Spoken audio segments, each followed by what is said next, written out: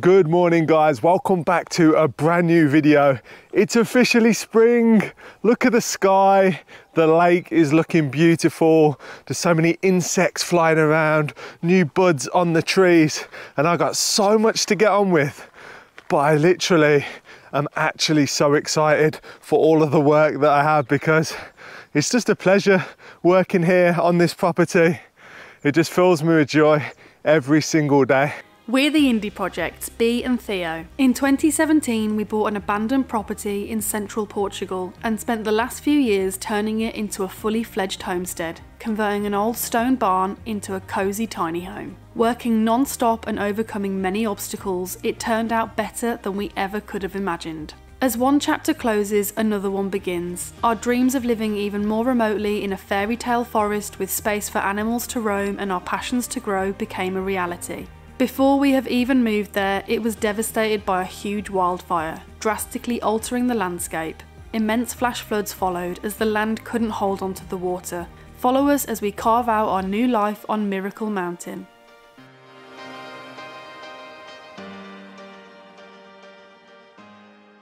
Yesterday I went to the city to buy 100 meters of this piping. I actually went to 3 different cities to try and buy a brand new IBC tank, but nowhere had stock of them, which just seems absolutely crazy. I could find tons of secondhand ones that had glue stored in them, but I don't want to use a tank for drinking or for animals or for plants that has had glue stored in it. Look who's come to say hello. It's Ginjey Bear. In the end, I had to go to our off-grid property and pick up the old goat water tank that was in their enclosure.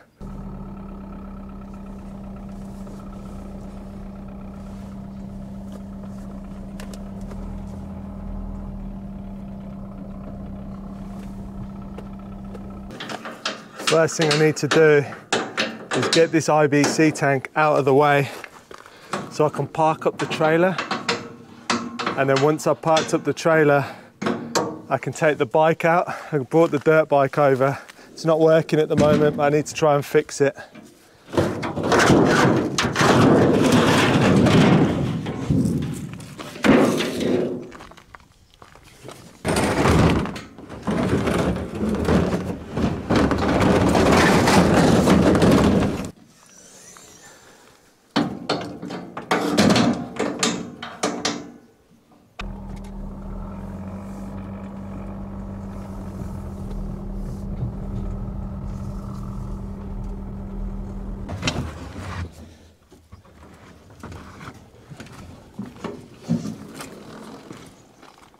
So like I mentioned, the bike's not working, so what I'm going to do is just roll it all the way down the hill. The tyres are quite flat, but it should make it. We will see. Let's see how this goes. Coming for a ride, Ginj. Ginjey is absolutely loving this spring weather. Rolling around. But right, I got to make a move. Head down to the garage. Hopefully the brakes are working.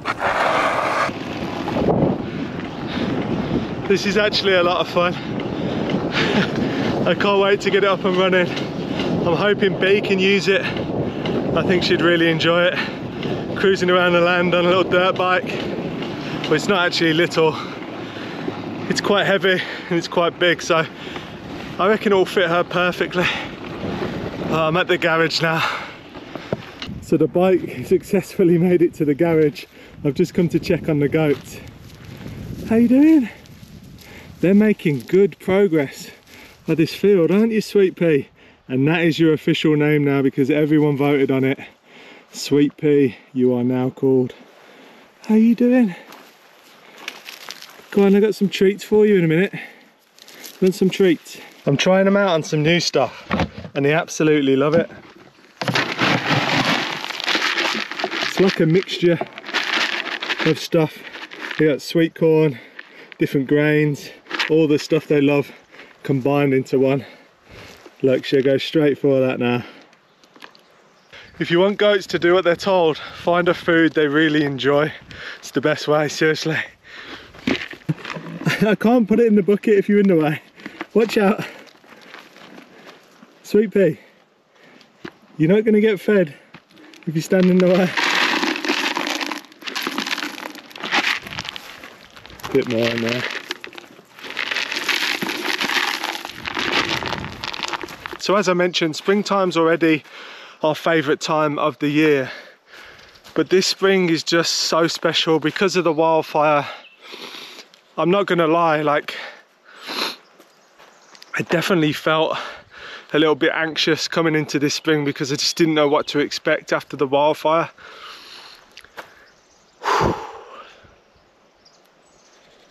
And you can clearly see how much it means to me to see some of the trees coming back, because the grief that comes with going through something like this on top of other things that we've been through is just, it's just been a crazy couple years. And yeah, this means a lot. So let me show you what's going on.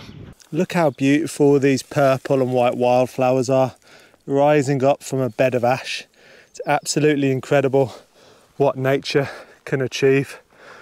And I could show you guys huge amounts of the forest where the trees are never going to survive, huge amounts of our fruit orchards that are completely dead. But I'm going to focus on the positives, as I always do, and show you guys what's surviving, because as I said, springtime is incredible because this is when we get to see what has survived.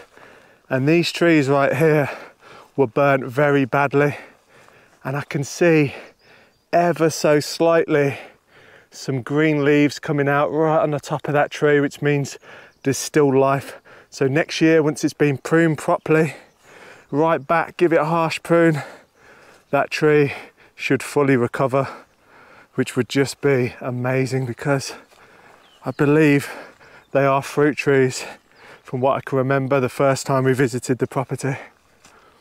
I'm just walking past a ton of olive trees, and olive trees are super hardy trees. They can survive fires and all sorts of different environments and thrive in this heat. And these should produce some really nice olives. We've got a lot of pruning on the horizon for sure. I just thought of a cool idea that when Bee's knee's better, we can walk around the property and film a video all about the different species of trees and fruit trees and the orchards that we have later on in the spring. So let me know if you'd like to see that video, because there's tons of trees that we don't even know are here yet. So I've just noticed this tree that started to flower, and it's really beautiful. You can see the bees on the flower. It's really nice. I've never noticed this one before. There's a huge tree here that looks like it's going to be a very fruitful tree, that's for sure. It's massive, and I'm so excited to bring you guys along, picking all the fruit, canning, making all the things we can from the fruit and food on our own property. That's what it's all about. But look at that, absolutely beautiful. I'm just walking up to the cherry orchard, and I know there was a lot of comments about this on the last video. And what is it? It's a crane. It's what they use to build the house with, and I'm going to use it, hopefully, if I can get it back up and running, to rebuild the old stone house on the property. I think that'd be a really cool project. It's currently growing through an orange tree, so that needs to be rectified, but I'm pretty sure it can be fixed. It doesn't look in that bad condition. The old owners left it behind, and I'm happy to take it on. But this walk is just, it's outrageous. It's so nice. I just can't get over it. And I've just spotted, actually, I was gonna go left to the cherry orchard, but I've just spotted an amazing tree. I have no idea what it is, but we're gonna go and have a look. And if you know in the comments, let me know. Look at that tree behind me. How epic is that? And I would say it goes up a long way. I'd say that's probably about 25 foot high. So if you know in the comments, let me know what it is. I'm gonna flip the camera around and show you closer. So there's this beautiful kind of white and pink flowered tree just before it, but then you can see here How nice is this? It's proper incredible. We've never seen it flowered like this before. Goes all the way around. Wow. And some of them on the ground are not quite open yet, but I'm sure in a couple of weeks' time they'll be fully open and just looking even nicer. And the variety of trees here just blows my mind. Check this one out. How cool is that? I wouldn't mind a few more of these dotted around the property. Really beautiful, but right now I've just arrived at the cherry orchard and I can already see that some of these trees are starting to flower, which is amazing because the cherries that we got last season were just brilliant, and you can do so much with cherries. Me and Bee both love cherries, so to have a cherry orchard, or I think we've got 3 cherry orchards, I think 200 and something cherry trees, and they're really substantial cherry trees. You can see there's a couple here that won't make it. That one is dead by the looks of things, but some of these big ones, they could do with a big prune. All in due course. Next year we will focus our time and energy on pruning.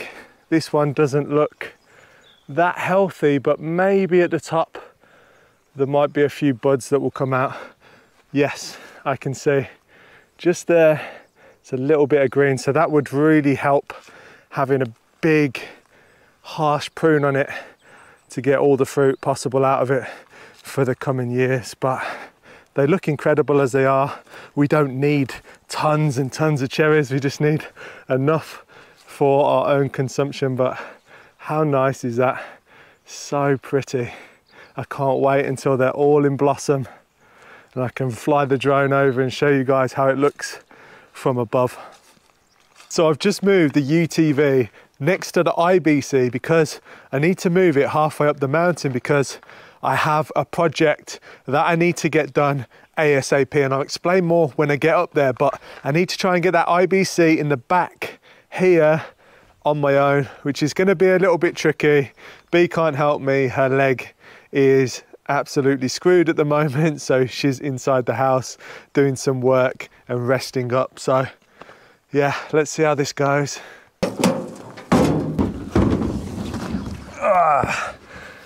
Oh, that's heavy.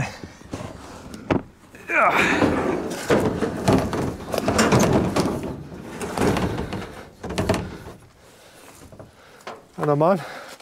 Strap it down and get up the mountain. Trying to kill 2 birds with 1 stone and see if this piping will fit on at the same time. I'm not so sure because it's absolutely massive, but we'll see. Save 2 trips. I reckon if I tie it on from the back, it might be okay. It's so heavy, I don't even know how to load it on.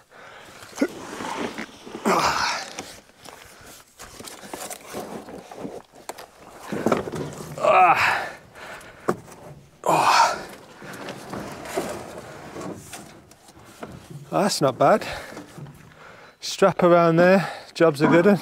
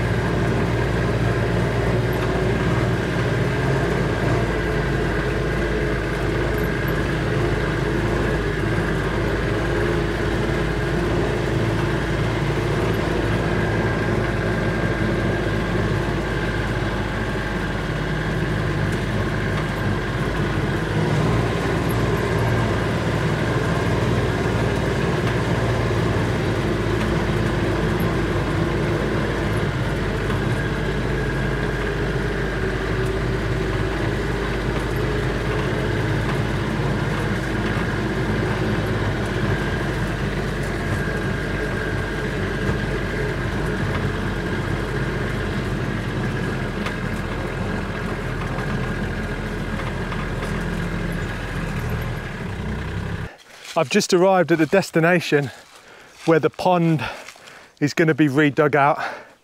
That's the next major project, but before I do that, I need to re-establish one of the pipes that got damaged in the fire.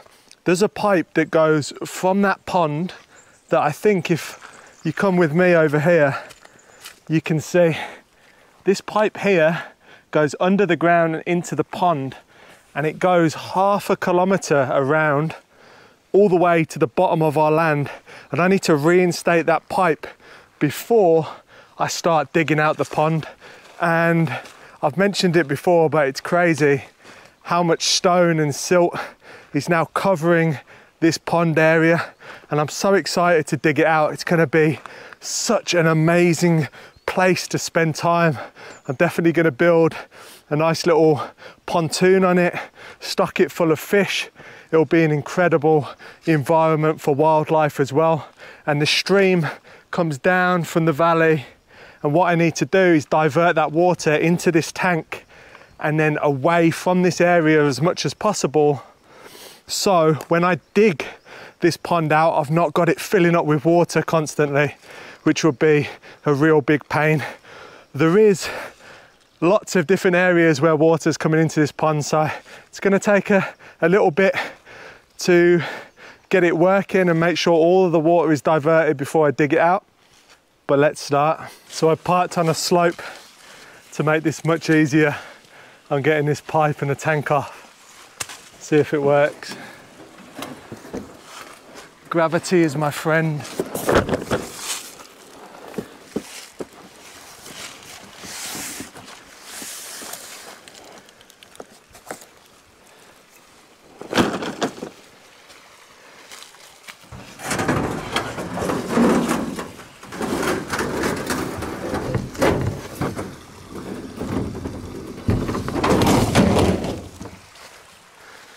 There we go.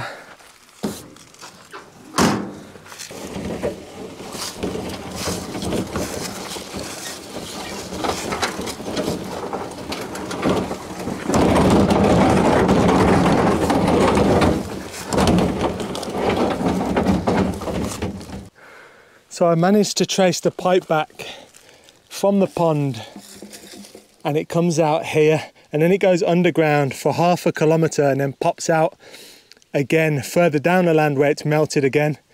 So you can see here the damage. All of these fixtures and fittings are no longer usable because they're just melted on. So yesterday while I was in the city, I bought some more pipe and I bought all the fittings I should need, and we should be good to start linking it all together.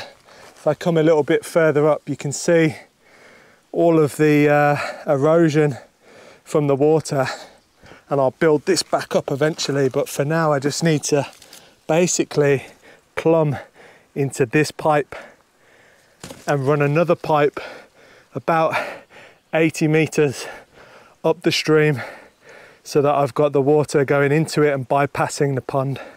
Whilst Theo's outside doing work on the digger, I'm going to be doing some baking. I'm still stuck at home with my injured knee, although it's a lot more comfortable now. And thank you all so much for your well wishes. I appreciate it a lot.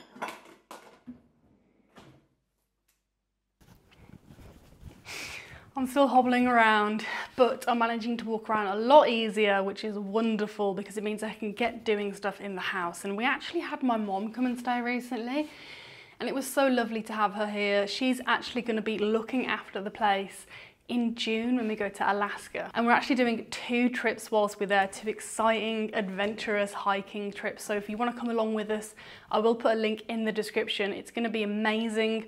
We're heading out from Anchorage, going into Denali, going on wildlife cruises. It really is going to be an adventure to remember. But my mom got settled in here and is ready to look after the place when we're away. And while she was here, it was also my birthday, so she cooked us a beautiful birthday cake. And I've actually got some buttercream left over. I forgot what it was called then. So I thought I'd make some fairy cakes. I've not made them for a really long time. They will be gluten-free as well. So gluten-free cooking is a tiny bit different to normal cooking, but I'm just gonna try and make them as tasty as possible and use up this leftover buttercream because we've actually got quite a lot. It's a simple recipe, and as you can see, it's got simple ingredients. I found it, I think, on the BBC Good Food website, so I can put a link in the description. This sugar gave me a nightmare. It all clumped at the bottom of the jar. So as you can see, I've had to literally do it in 2 bits.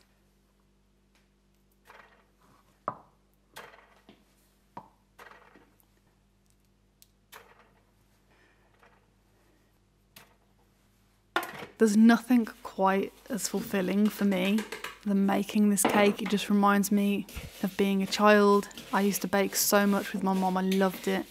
It's been a long time since I've done some baking like this, and it's really nice for me to just focus on it. It takes my mind off my injury and gives me something to work on. It's also really wholesome to be able to cook with your own eggs.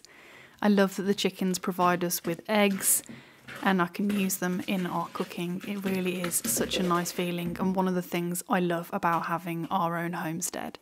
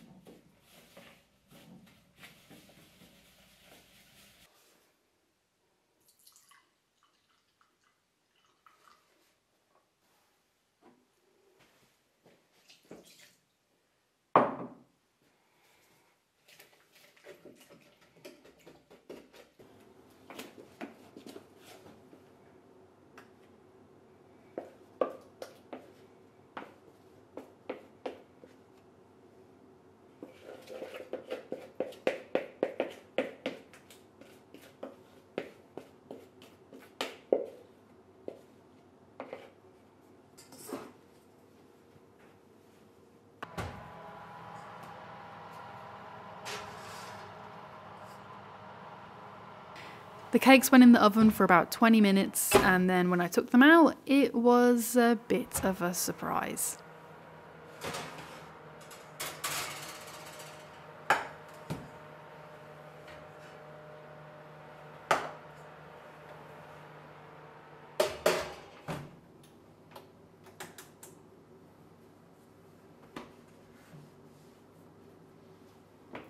Now, I'm sure you're all just as shocked as I am at this cake. Yes, I realised when I got out of the oven I used normal flour, not self-raising flour. So I've got some really nice smelling, basically cake biscuits. So I'm not going to waste them, I'm still going to use them. This is the buttercream left over from my birthday cake that my mom made. It's still perfectly good. I have been having little bits of it here and there, which is why I'm making the cake. So the cake, not really a cake. And then we've got some jam. It's going to be a nice, simple Victoria sponge. Yes, I forgot to say as well, these aren't fairy cakes. I realised I don't have a fairy cake tin or fairy cake holders, so I made a Victoria sponge that is not a Victoria sponge. So this is my weird cake, and I'm gonna try and flatten it off by cutting the little raised bit. Yeah, this is just a very interesting experience, and I've got to say, whenever I've done any kind of baking on YouTube, it always doesn't go to plan. I'm going to see if I can find some other videos where I've done baking before and it's just gone horribly wrong. When I'm not filming myself, I like to think I'm a pretty good baker. I literally made bread a few weeks ago. Bread? For the first time ever. Gluten-free as well, so. But yeah, what a fool. Now, nearly flat. I still can't get over this. This is just hilarious. And also, actually, these little scraps, I think I will probably feed to the chickens, because if you don't have chickens, I suggest getting some because they're so good at eating your leftovers. So what I'm going to do now, put the scraps there, scoop out loads of this delicious buttercream. I need a spoon. Oh. Okay, so I actually left it outside of the fridge, so it's at room temperature, so it's a lot more pliable right now. Let's see. There we go, spreading on nicely. I feel like I'm going to need quite a lot of this to compensate for the flat cake. Basically, it is a pancake cooked in the oven, an extra thick one. But this is, you know something, this is a little trick. You can polish a turd. I'm polishing one right now. I'm just, you know what, I'm really curious how it's actually going to taste because it's flat, not risen, it's obviously not going to be really airy, which a sponge cake should be. Now, if I put this that way, the top is flat and it doesn't look as ugly, so I'll just put the remainder on here. Scoop you on, there we go, and then slather it with jam. Okay, put the lid back on that. Still got loads of buttercream left over, so I guess I'm gonna have to try and make a proper cake in the future. Put that on there. Don't have tons of jam left, but I think it should be enough for this cake. So I'm just gonna actually, you know what?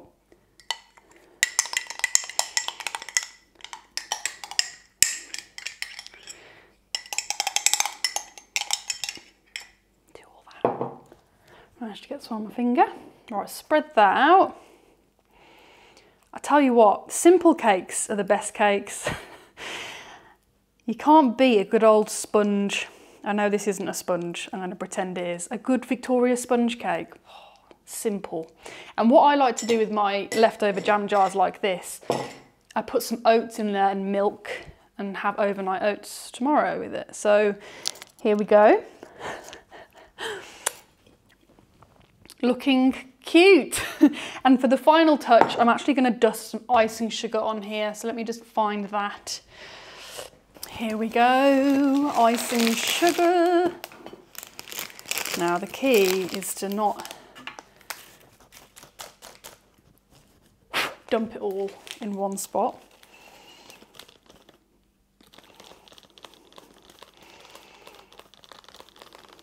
Okay, I've officially polished a turd.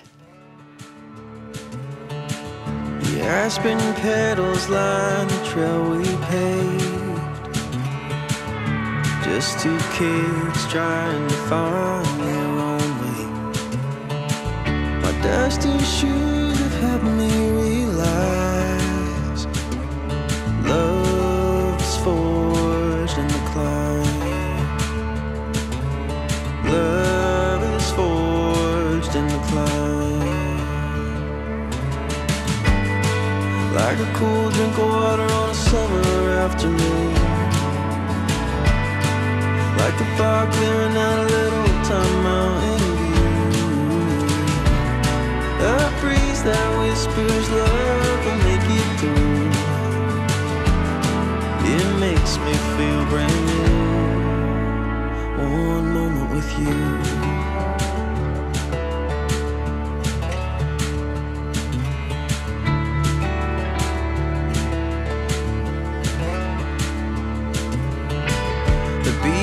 Path the stroll has grown so long. Familiar flowers paint the ground that we walk on. Our wandering hearts have grown more intertwined. Our love's more sweet with time.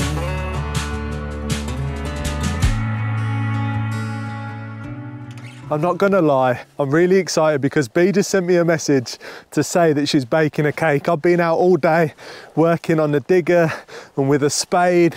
I'm knackered, the sun has just gone behind the mountain, and let me show you what I've been up to. First of all, how nice is this looking? Little stone wall on top of the piping, And then just above here, there's loads of stones for a French drain. So all of the water will trickle into that, run under here, and then be able to go into the pipe. But what I've mostly been doing today is fixing that water pipe that's 1/2 kilometre long, and I'm right at the end of the pipe here. And here it is, I've completely fixed it. I've put 2 new joins and some new pipe. This is the old pipe, and you can see in the fire it completely warped it, and there was loads of holes. This joint's completely melted together, and there's a big hole there. So all of the water was gushing out of there, which let me know that the pipe was good all the way down from the dam to this point. And once I fix this point, the water is working nicely. How beautiful does a UTV look parked in the meadow full of the wildflowers? So now we're gonna go up to the dam area, where I'm going to show you what I've been working on mostly today.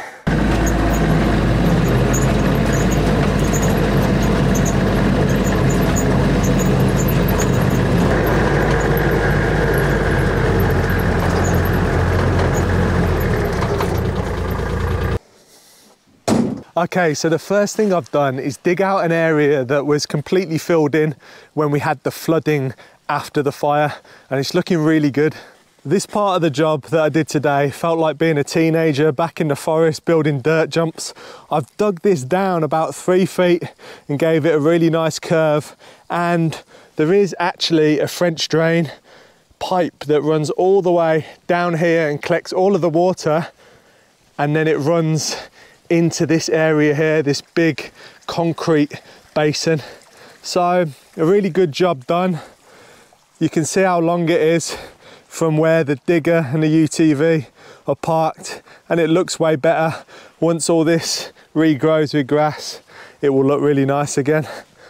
But another good job done. Let me show you the next thing. So the next thing I've done is super temporary until the big JCB comes in to dig out this dam. Got a really nice collection of stones there, but you can see I've trenched this whole area for the water to run all the way down here and divert around where the dam is going to be dug out. And let me just reiterate, this is temporary. So it runs all the way down here and then goes into this solid pipe. And then it runs into a pipe which goes into this IBC. It splits off and goes all the way down to the bottom of the land where I showed you I'd fixed the pipe down there, and I've also fitted an overflow, so any water that comes in here and is not being used goes right back into the lake, so we're always keeping water on the property. And as I mentioned, this is very temporary until the dam is fully dug out and working again. But it's super important to me to keep as much water on the property as possible. So that is what I have achieved. I'm super stoked with it. I've got so much done in a short amount of time, and I'm looking forward to getting out on the tractor really soon. So make sure you stay tuned. I hope you've enjoyed the video, and I'll catch you on the next one. I'm gonna go and eat cake.